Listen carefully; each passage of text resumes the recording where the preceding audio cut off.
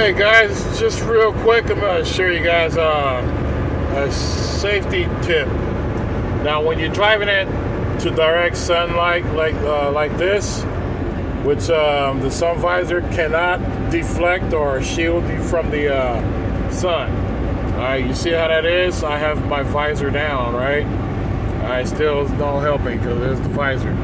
Okay, always invest in yourself a pair of transitional sunglasses, unprescripted.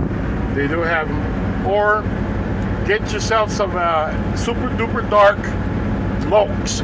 These, I can see everything. I can see clear. As you guys notice, I put those ones up. But the LOC'S, what you guys are looking at now, I can see all the trucks that's approaching right now. I can see the car that has the headlights on that's approaching. But you guys can't until they get up on us. Yeah, invest yourself in some LOC'S. I sound like a damn spokesperson for some LOC'S, but it's the truth. It'll save your life out here, right? Once again, I'm approaching all kind of traffic that you guys can't see, but I can see with these LOC'S on. It's another safety tip. Invest in a good pair of sunglasses.